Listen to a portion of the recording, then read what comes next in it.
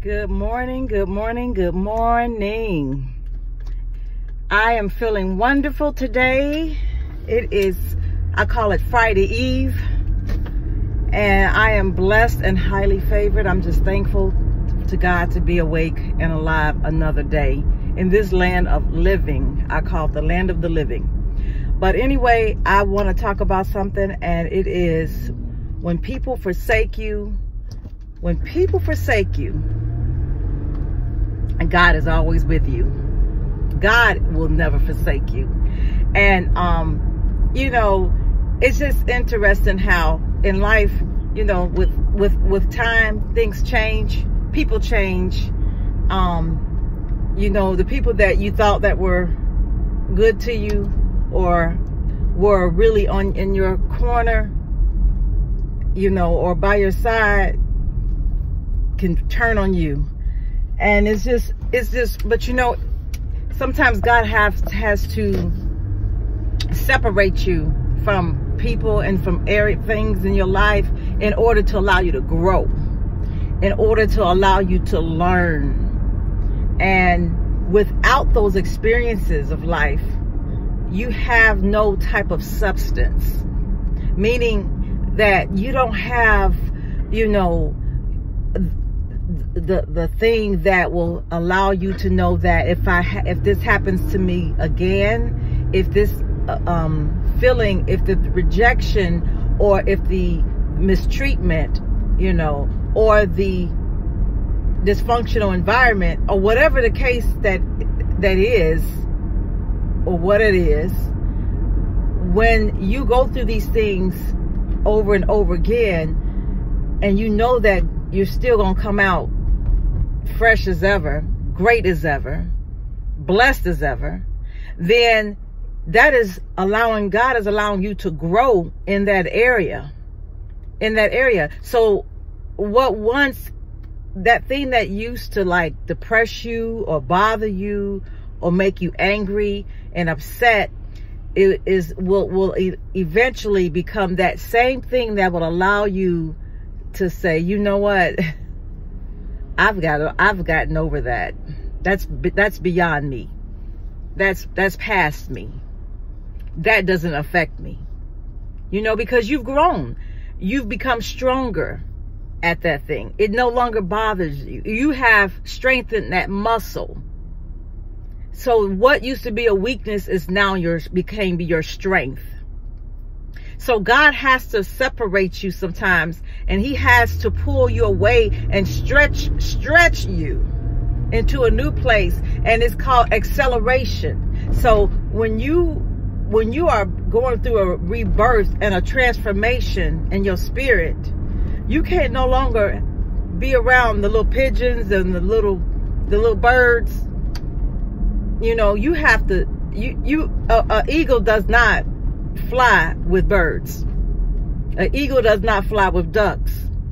You know, you have to, and not saying that you're better than anybody. It's just that you're on a whole nother level.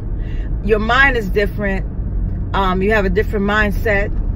You know, it's called, God is elevate. When God elevates you, he has to separate you, because you are no longer like your environment. You can't conform to the environment if you're going to grow beyond it. So you can't conform to the patterns of it.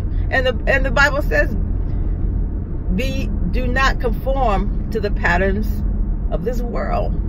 But I'm looking at it in a sense that you just don't conform to the environment around you. And so people will reject you and think that they feel like, oh, she's better, or he's better than me, or he think he's better than me because he's moved on, and or it doesn't even affect him, or he doesn't indulge with what I do, or she doesn't indulge with what I do, or she doesn't believe in what I believe in, or he doesn't believe in what I believe in. And because you're not in agreement with that person, now they don't like you. So it's just mighty funny how people don't like you or don't agree with you or reject you because you don't agree with what they do, or you don't agree with their logic way of thinking, their way of thinking, or you don't agree with their truth.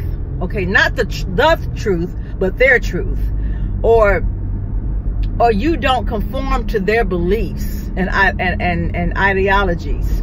Okay, so because of that, because you don't agree, you can't rock with them. They're like, no, I don't deal with that person. I don't deal with that person. And people are very sensitive and will definitely shun you out of their life and reject you just because you don't agree with them on something, just because you don't do what they say do. You know, it's kind of a sense of control too. But anyway, when God is for you, who can be against you? Because God always said that he will never leave you or forsake you. But when God has to separate you from things, you know, it might be uncomfortable through the transition, but it's going to be worth it in the end. A lot worth it in the end. And you'll see that the transition, the part where you have to transition, which is change, that process may not always feel so good, but you would love the results once you look back and see that God had where he's brought you from. But don't look back. It's just that looking back allows you to see how far God has brought you from. But when you look back, don't look back to go back. Look back as a way of rejoicing because you have grown in that area, or you are growing in areas. And once again, you have to soar like an eagle in this life. You can't be complacent with the things of this life. You can be thankful for what you have, but you have to have a spirit of elevation and transition to move forward, to elevate, to expand and elevate in your spirit. And when you do that within your spirit, within your relationship with God, it's going to also reflect in the natural. So the desires that God has given you in the spirit is going to show up in the natural, because it's a heart thing. God is going to give you desires in the heart. That means those desires are going to come forth. And when his goodness come forth, it's going to, in the spirit, it's going to also reflect in the natural. And when God is blessing you, sometimes the blessings may not feel good, but just know that he is doing a great work in you. He's doing a new thing in you, and all things work together for the good. So I just want you to know today that when people forsake you and when they reject you and they would betray you and they mistreat you, and they ignore you and they show their real colors, just know that it's God's protection.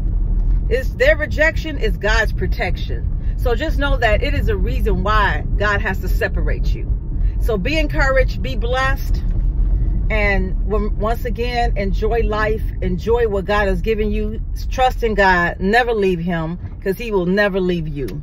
Okay? I want you to be blessed, because you are blessed and highly favored. Amen and amen. Love you.